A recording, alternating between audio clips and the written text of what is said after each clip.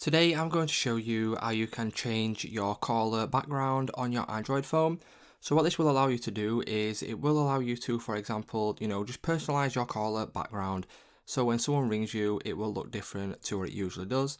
So first of all, what you need to do is head over to the little phone icon in the bottom left, as it is on my phone here. Once you click on that, you will obviously be brought to this here now. And what you need to do is click on the three dots just next to the search icon. Once you click on this, you will now need to scroll down and then click on settings. And then once you click on settings, as you can see near the top there will be an option for call background. And if you click on this, what that will do is it will bring you to here. So what you can do is you can change the layout. So for example, you can have this one and this one. And then once you have chosen the layout, you can also then go over to background. Once you click on your background, obviously you can click on the plus sign in the top right hand corner. So you can select from gallery and choose a personalized picture. Or you can also just choose from the ones that are available right here. So this is what it will look like once you choose a background and once you get a call.